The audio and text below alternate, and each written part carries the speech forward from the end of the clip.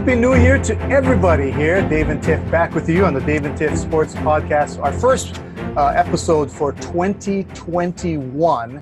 We both, Tiff and I, survived the New Year's and the Christmas celebrations and all of that, and we're excited to have our first episode here of the new year. And our special guest will be former University of Hawaii assistant coach, now with Nick Rolovich over at Washington State, Craig Stutzmann. And I got to think, I'll ask the question about how proud he is of all the St. Louis alums all over the place. Even his starting quarterback over at Washington State, Jaden Delora, is a great freshman year he had out of St. Louis. Mariota, Tango Vailoa, Chevin Cordero, the starter at Hawaii. So St. Louis, their presence is felt in football and representing the 50th state. But, Tiff, one of the things that happened over the weekend, the playoffs. And I like the fact, if you're a football fan, 3 games each on Saturday and Sunday because of the new NFL format. If you're a football fan, football lovers, that was great from morning till early evening of football. And if you could get away with it without having to do any chores or anything else, that was awesome. Oh, definitely. And the fact that especially out here in Hawaii where the early games start off at 8 o'clock now, is that a little too early? Heck no, because when it's a 6-hour time difference from the East Coast, it's normally starting at 7. So having football at 8 and going till about 6:30 at night, it's a beautiful thing. I know, I tell you. And, my kids are older, so they can take care of themselves. They don't need me. I could sit, I could lounge, I could watch, I could have a beverage, I could snack here and there. The game that naturally caught my attention, and maybe because it was just yesterday, but the upset of the weekend, I would have to say, and I think most people are saying, is the Browns over the Pittsburgh Steelers. Now, the narrative... Not your Rams? Not your Rams? No. We'll get to the Rams later, But okay. In terms of the upset, when you think about how the seedings were, what was going on going into the game, the whole thing about the Browns not having Kevin Stefanski as their head coach, and I believe it was 2 other coaches and 4 players missing because of COVID-19 protocols. So the head coach not there, who's the offensive play caller. You're playing in Pittsburgh.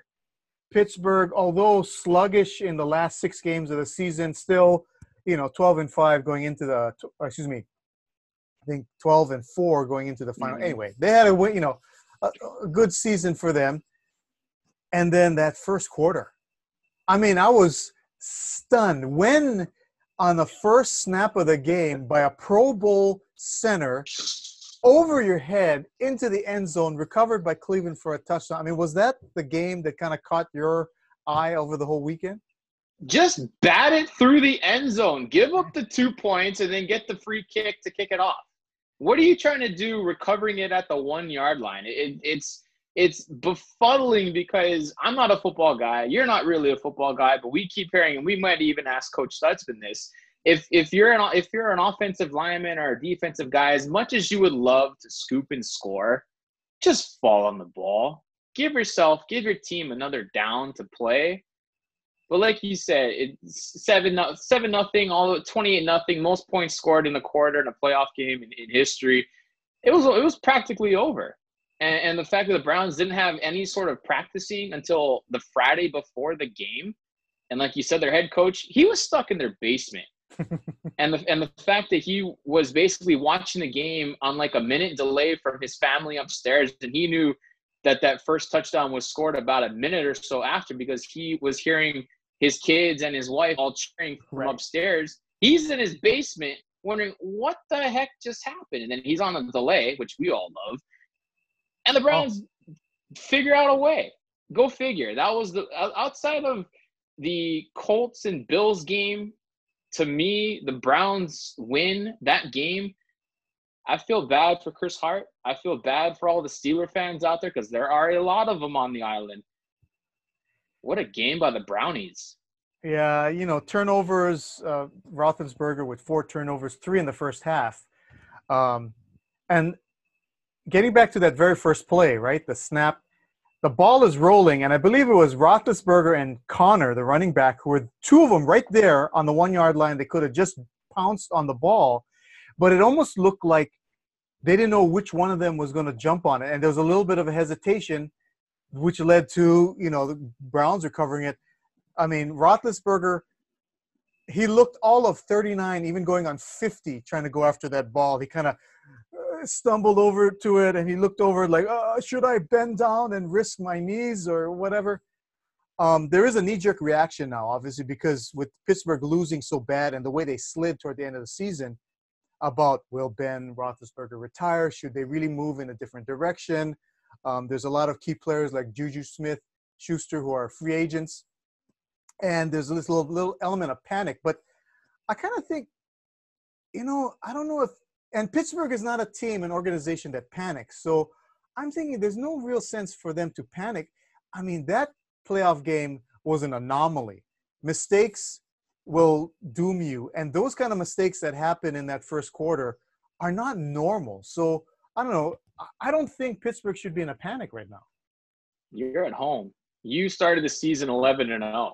And like you said, 12-4, they won the division, got the home playoff game in the wild card round. And you go 1-4 the rest of the way after that 11-0 start. And like you said, Roethlisberger under contract for one more year, $22.25 million prorated contract for this next season. Josh Dobbs, Mason Rudolph are your only other quarterbacks on the roster. Do you dump the contracts before the league year starts in sometime in March? Because in a couple of days into the 2021 NFL season, he's guaranteed about $19 million as a roster bonus. So he's going to cost the team a little over $41 million next year, which is roughly about 23% of Pittsburgh's projected salary cap for 21. That's a lot of money for a 40-year-old quarterback. Yeah, and I'm sure that's going to be one of the big sticking points as to how the offseason will go, the financial element of it, and how Pittsburgh wants to move forward in terms of re-signing the free agents. Do they support the run game if Roethlisberger is the quarterback next year? Because he cannot be 32-year-old Ben Roethlisberger. He's going to be 40-year-old Ben Roethlisberger, and they have to compensate their offense for that. Sticking with football. I also think, Dave, that you mentioned, is it time to panic? I think after what the AFC North did this past weekend, Baltimore got a very nice win in Tennessee. Of course, the Browns beat Pittsburgh, beat the Steelers, beat their divisional rival. The fact that 2 of the 4 AFC North teams are in the AFC divisional round. The Bengals, well, you just hope that Joe Burrow gets better for next season. The Bengals are going to be the worst team in the AFC North. Sorry, Eric Matthews. It's basically a 3-team race in the AFC North. But you look at how the AFC North has done this season. To me, if you're the Steelers, you have to figure out something pretty quick, because it could come in 2021 where you're already going to be playing a top schedule for the next season based on the fact that you were the AFC North champs. I think with what Baltimore has shown, they could upset Buffalo this weekend. Sure, the Browns have to go to KC, and a lot of odds makers are picking the Chiefs to win pretty big. But I think from what we have seen in the playoffs from this division, if you're a Pittsburgh Steelers fan, I think it might be time to start panicking just a little bit. You mentioned some of the favorites. Obviously, the Chiefs, as of today, 9.5-point favorites over the Browns. Bills, 2.5-point favorite over the Ravens. My Rams, by the way, 7-point underdogs to Green Bay, and they have obviously quarterback issues. Inconsistent play by Jared Goff. His thumb is not totally healed. Who knows if Wolford will be available after that hit that he took in the head yesterday. They said he was okay, but will he be available, or will they have to go a different route? So that's a big question mark there against a great Green Bay team. And they're going to play in the freezing cold of the frozen tundra and Lambeau, and the other playoff, Tampa Bay at New Orleans, and the 2 oldest quarterbacks going on there. So it's going to be another fun weekend next week. Sticking with football.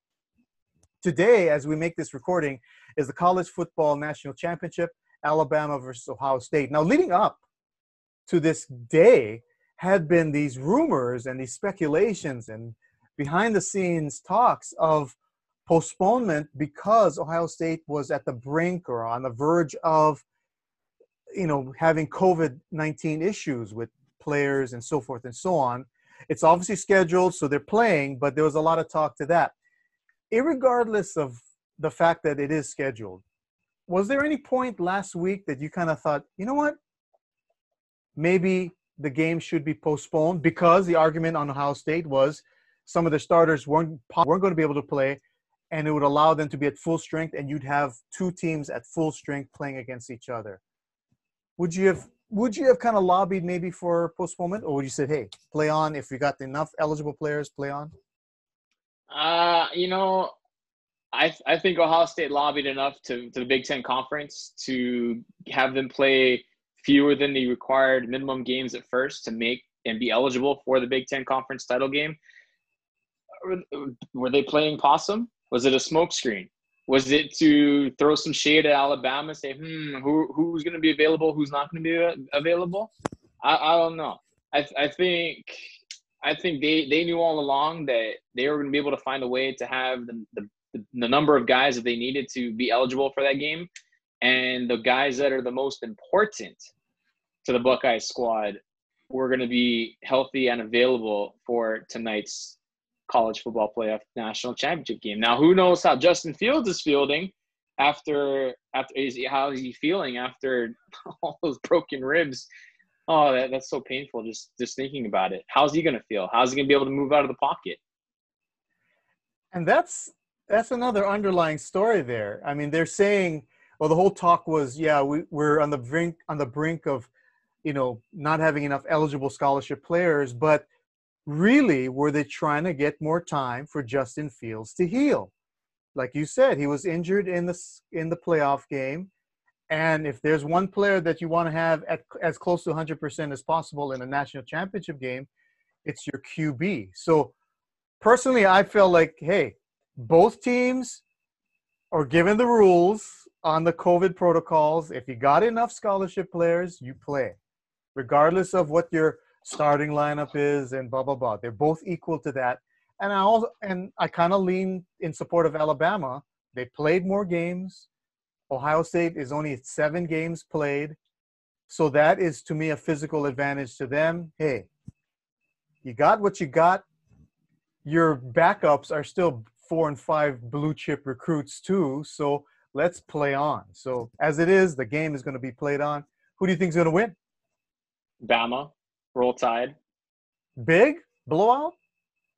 Yeah, I'm not one to throw any sort of coin or cash towards the point spread. We'll leave those to those that are under contracts and make a little bit more money than both of us combined. There are going to be a lot of points scored, and I think that over under, which was around 74, 75.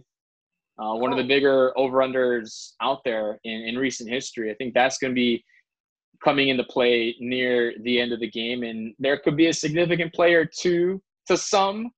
We'll just leave it at that. But I got the SEC champs. I got the Heisman Trophy favorite, the winner rather, in Devontae Smith and Mac Jones and Najee Harris, who that was a travesty that he even finished 5th in the Heisman Trophy poll. He should have been higher, and it's not Bama's fault that they have 3 of the top players in the country. I got Roll Tide over the Buckeyes.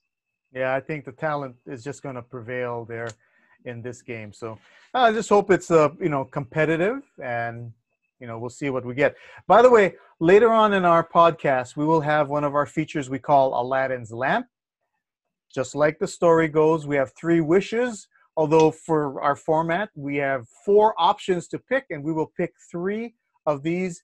We don't know what is behind wish number 1, 2, 3, or 4. We'll pick 3 of them, and then we'll see what our wish is based on that. Craig Stutzmann is going to be our guest today, assistant coach with Washington State. The word on the street regarding health is hydrate. So why not get some other benefits too? The new word is live, spelled L-I-V. So get out and live life well with products and systems made with new technology that you simply add to or take with water. You hydrate, lose weight, cleanse your system, gain energy, and it is all natural. Go to mylivezone.com/DAP. Live, L-I-V, zone.com/DAP. Well, we're lucky here to be joined by former Hawaii assistant coach in football, former St. Louis great, as well as a former University of Hawaii great player, Craig Stutzmann, all the way from Pullman, Washington. And Coach, first of all, thanks for joining us. And we talked just before you came on. It's a very brisk 38 degrees, is it not, in Pullman? Yeah, first off, thanks for having me on. It is cold out right now. It's about 38 degrees out. But, you know, once you're here for a couple of months, you kind of get used to it. Although I still got my slippers on. You know, I always say I don't take those slippers off until the snow gets over the lip of my slippers. So I'm holding out pretty strong right now. So you actually walk outdoors when it's snowing with slippers? Oh yeah, I got it on right now. Oh, any of the guys, is that a show of toughness for the players? Like, dudes, if you guys want to grumble about being cold, look at Coach Stutzmann. I got slippers on. I know, like, a couple of the players had kind of mentioned to each other. I know a couple of the quarterbacks said, "Hey, Coach," they said, "Man, you really are Hawaiian. You wear slippers all the time." And I'm like, "Yeah, but I didn't do it as a sign of toughness. It's just comfort." And, you know, the thing is, when it's cold out, you're not going to be out there for a long time unless you're coaching. And if you're coaching, then you got your shoes or coaching gear. The trick is, you know, you get in your truck when it's already warm. Then you get into the building that's already warm. So the cold doesn't really bother you too much. I wanted to ask you this. You just completed your first season. Right. What was more challenging, having to adjust to a new school, new players, new environment, or having to adjust coaching under this pandemic situation where that's totally different? It threw your schedule all the way off. Which was more challenging to kind of get adjusted to? You know, that's a good question, because I would say it's equal. I mean, some days where you don't really feel the pandemic as much because you get into a routine, right? You get up really early in the morning, you have your players test, then you have meetings, and then they go to school, and then you come back in the afternoon. It did change our schedule, the way that we like to do things. I know Rolo, you know, we've always practiced in the morning, so that was a little bit of a trick in itself. But then some days, you know, all of a sudden you have like 10 players that might be out. Well, how does that adjust your schedule for the day? And then ultimately, there's been a few times that, you know, we got pulled off the field about an hour before kickoff or hour and a half before kickoff. Another time we're getting on a bus to go to Stanford, and we get pulled off the buses. So, you know, I think the mental toughness, conditioning, fortitude to stay within yourself and understand that, you know, you can, I mean, this at its core is really teaching and molding young men to understand you only can control what you can control, you know. And I know it sounds crazy, but in the craziness of the pandemic, it's, you know, how do you treat your body? How do you prepare for games? And are you ready when the time comes, whether it's practice, whether it's film room, whether it's game time ultimately? And so, you know, it's one of those things. And as coaches, you got to practice how you preach. The other thing too, like you said, being able to teach, obviously through Zoom, is not the ideal situation. But everybody had to do it. You know, everybody had to overcome it, from the NFL all the way down to high schools. The trick is, though, different states has different COVID protocols, you know, so some states, some schools, some programs might have an advantage of that. But at the same time too, though, you know, we're all dealing with it in some way, shape, or form. And it was challenging. I know it was challenging for the players. Imagine being 18 years old, you know, if you're not from Pullman, all of a sudden you're thrust into a season, or a condensed season with not a real off season to prepare your bodies and your minds. We got a new scheme, a new offense, a new defense, special teams. We're still trying to get to know one another, build trust, you know, and to build trust when there's outside forces telling you, no, wait, you can't do that. You got to kind of toe the line, because you can't make promises that ultimately is not your decision as a coach or as players. But this year, more than any, it seemed to take care of the mental health of the players and keep them engaged and keep them positive, and try to, you know, preach to them that there is a light at the end of the tunnel. Coach, we talked about the weather and the fact that you said it was around 30 or so today. Who's got the better – how are your, I guess, skills at putting chains on your tires? Is yours better, or is Coach Rolo's better? We both bought big trucks, 4-wheel drive big trucks. So, we don't have to put the chains of the tires, but it's interesting. Coach Rolo has kind of that wild man type, country type. He's the one that wore boots to practice every day. He still does, right? He's got, the camouflage stuff. So I think he's probably a little bit more well equipped to handle the weather than me. If we're stranded on a deserted island, I'd probably be able to help him out a little bit more. You talked about, part of the season, the fact that, some games got canceled, the fact that you guys were on the bus and then you had to get taken off the bus, an hour or so before you guys, were going to depart to play a game. To not play the Apple Cup this year, how disappointed were the fans in Pullman to not get that chance to win the Apple Cup? Yeah, it's weird because, right, you guys are going through it too in Hawaii. The shutdown, we really don't interact as much, but you look through social media and you can see the frustration, the disappointment in it. I can tell you right now, the week before the game, they're putting the Apple Cup logo on our stadium, and all of our coaches' office looks down right into the field. And, they're prepping that game and they're trying to say whatever we can do to get that game done, because it's such a great thing for the student athlete to experience. From the moment we got the job here, it was all about the Apple Cup and how exciting that is for you. And wow, Jason Gesser, my best friend, calls me up and says, "Hey, listen, the Apple Cup is like no other. Go ahead and really get dialed in for that one." For us not to play it, I know it was really disappointing for everybody involved in the Washington State community, the Wazoo Coug Nation, but I think what happened, though, a lot of people understand what was going through or going on in the pandemic, and they were more supportive of just making sure that we are okay with the players and making sure, hey, no matter what, we support you guys. There is always going to be the next Apple Cup, but this team, you got to take care of this 2020 team and get them ready for 2021, because we're dealing with people, right? We're not just dealing with the game, we're dealing with people, and that's the most important thing. One of the cool things, especially for Saturdays in the fall, we know it's going to be college football, is the fact that ESPN does a lot of game days. And they have, whether, fans are there or different, paraphernalia of their favorite teams are there. One of the things that really sticks out every single week, what you guys call Old Crimson. Yes. To you and to the staff, as well as to everybody around Coug Nation, what does it mean when you guys flip it on ESPN every morning and you see Old Crimson flying in the background? It just goes to show you the type of support and how important, college football and the Washington State Cougars is to not just Pullman, but everybody who has come through Pullman, who has come through Washington State. When, like you said, it doesn't matter. When you flip it on and you see that big pole and that flag and Old Crimson's flying, and you're like, yep, it's game day. It's ready to go. And it's special. It's something that, nobody else can say they do. And it's kind of like, we tell the quarterbacks, I tell the quarterbacks all the time, the first thing you flip on Saturday morning is college game day, right? And when you see Old Crimson's flying, you better believe, you better get your butts up, because it's going down today. And you got to represent, because that flag has traveled, for years, and to every college game day site. I mean, just the love and support and passion for Washington State football. I mean, there's nothing else like it, I think. Another guy from your alma mater, Jaden Delore, had a pretty good season this past year, and he's going to have somebody that's going to work with him coming over from the SEC, Tennessee grad transfer, Jarrett Giorentano. What do you like about him, and how can you feel those two will complement each other? Right.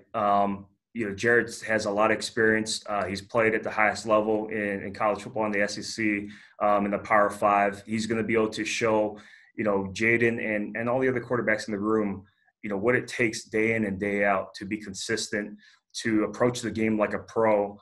Because when you're playing quarterback, it's a different deal. You got to build trust and you got to build consistency with your team. And before we got here, before the start of this first game against Oregon State, there wasn't one quarterback that's taken a Division I college snap in the quarterback room at Washington State when we came here. So, it was kind of thrown into the mix, thrown into the fire. And there wasn't, we need peer-to-peer leadership as well. It's one thing when a coach or a parent's telling you to do something over and over, but when your brother or your buddy tells you, hey, let's do this, da da da da da, and there's a peer-to-peer leadership. That's a whole nother level. So I'm excited for Jared to come in and bring that. I'm excited to see the competition that it sparks between all the guys in the room. And it's like Rolo says, it's sharpens in the iron's going to sharpen iron, and both guys will step up, and really looking for all 5 or 6 guys in the quarterback room to step up. We got a true freshman from California, Xavier Ward, who's really talented too. And the other 2 guys or 3 guys that's already been in the room. So, I think, and the fit is right. Jared, we did our homework on him, had a lot of conversations with him and his family and guys that has coached him in the past. We were going to bring any old person that played in the SEC or being that he's a 1-for-1 guy was important to us, because we believe in our young guys, but at the same time too, to bring some maturity and some also experience into the room, I think is invaluable. Hey, Coach, Craig Stutzmann here joining us, assistant coach, let me see if I got all the titles here. Co-offensive coordinator, quarterbacks coach for Washington State. Did I get it all right? Right. Good. Cool. Okay. Okay. Now I'm going to ask you something that totally doesn't do with quarterbacks, because I always wanted to find out the difference between the slot receiver and the wideout. You were a slot receiver as a player. You run the offense with Washington State. What are the physical differences in terms of when you look at a player, is there between one that you say this should be a slot receiver or this guy should be a wide? I think there is distinct differences in the run and shoot, and especially our style of the run and shoot with our RPOs. We are looking for explosive, compact players that has elite quickness and change of direction. Linear speed is, probably third on the list. Being able to feel space and understand, body position, and it's like being a basketball player, point guard, trying to weave through traffic, and really be able to see really the field from a quarterback's perspective, being able to see from corner to corner and then everything in between it. As a wide receiver, we're looking for guys that are a little bit more length or linear speed, and guys that, may not have the best feel for, space, but guys that can just run and really go ahead and take that one-on-one matchup or that corner. Because when you're playing wide out, you're either going to have, some kind of zone defense. At some point, that zone defense turns into man. And really, it's whether it's a cover 2 safety coming over the top and you're going vertical, can you out jump that guy? Can you big body that guy? Can you run past him? Whether it's a corner on the cover 3, can you still get on top of the guy, or are you going to threaten him deep and sit it down? That really comes to your linear speed. So those are some differences that we're looking for. Ideally, you like to get 4 guys that could do both, like a Devontae Smith. But, we got some guys here at Washington State that have the ability to play both. And we're looking at possibly moving some guys in or moving some guys out and using some of their athleticism that way. Hey, final question, Coach. Craig Stutzmann, glad he could join us here today. Your office looks extremely neat and organized behind you. Is that kind of the atmosphere? Is that you? Is Coach Stutzmann very neat and organized? I think anybody that truly knows me knows that from when I was younger to now, it's a world of difference.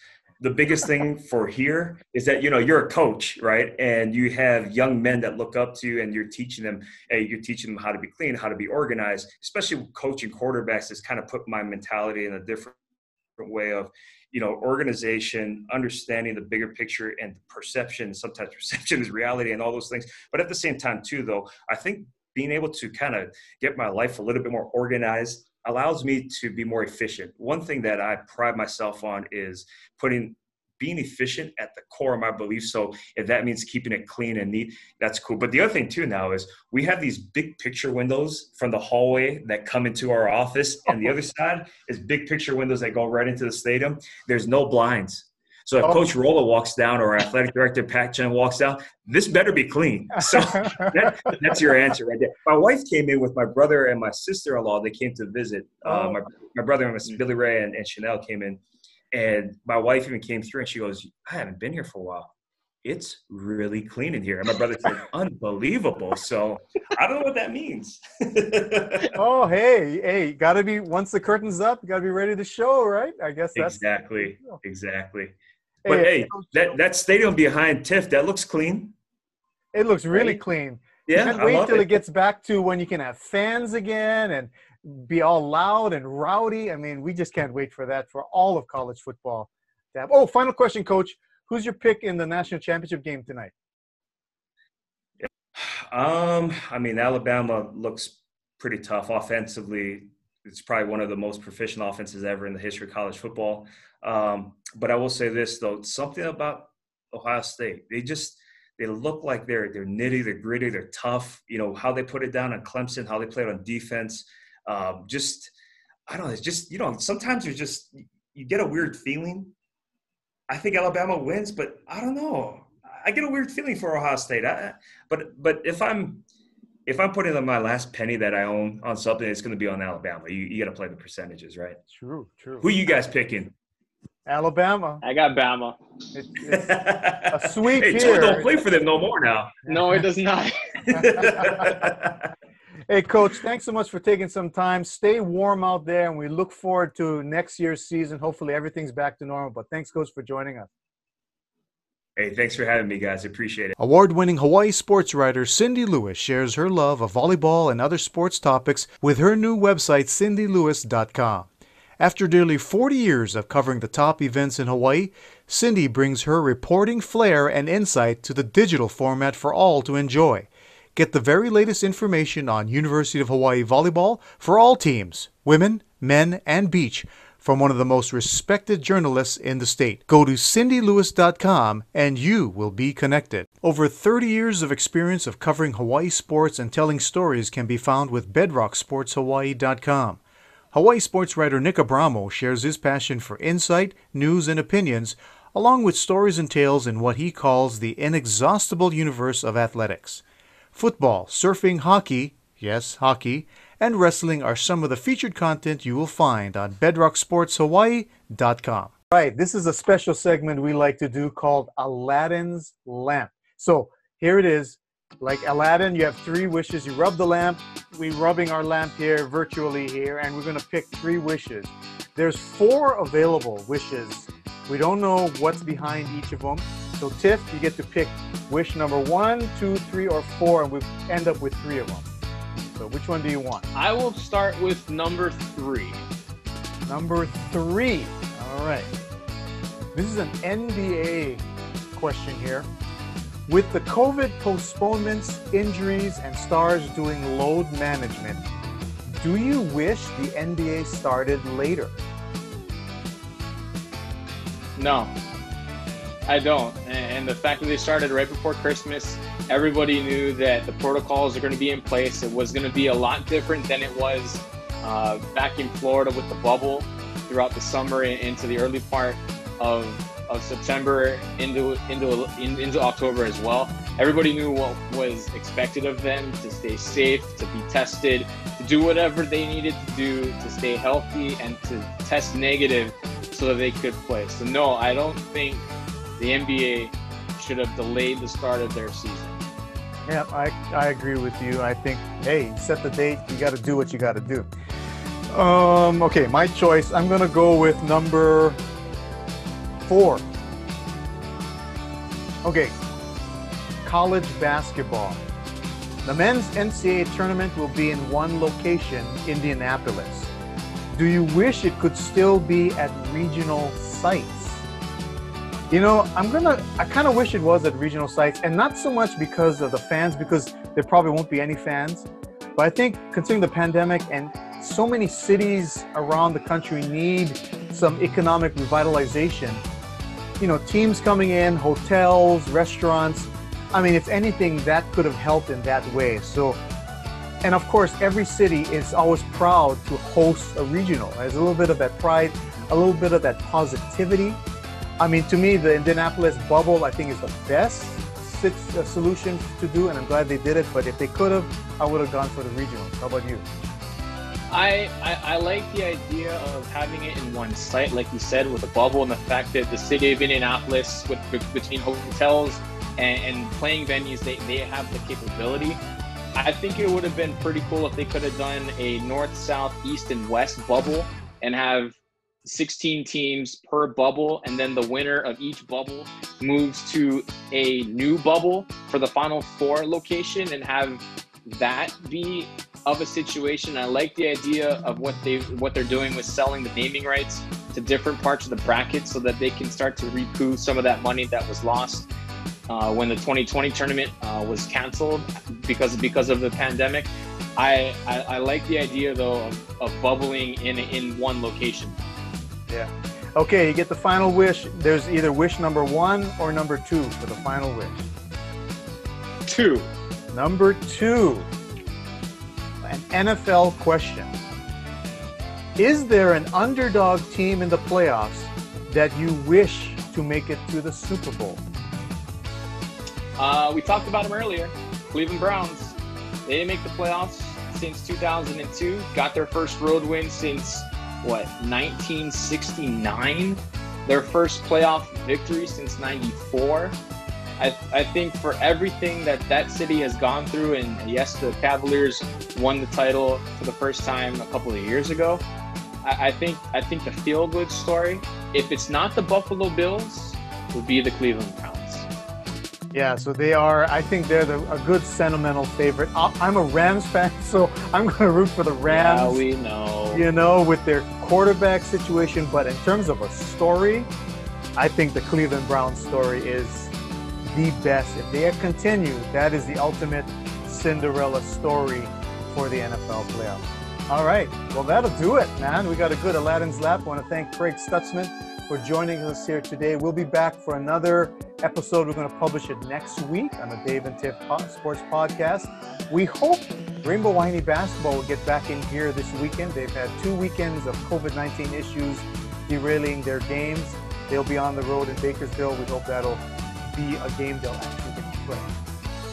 So until our next episode, and hopefully we'll have some games to say they all played this next weekend. We'll see you next time. And Tiff, our final message. Stay safe and wear that mask. Be socially distant.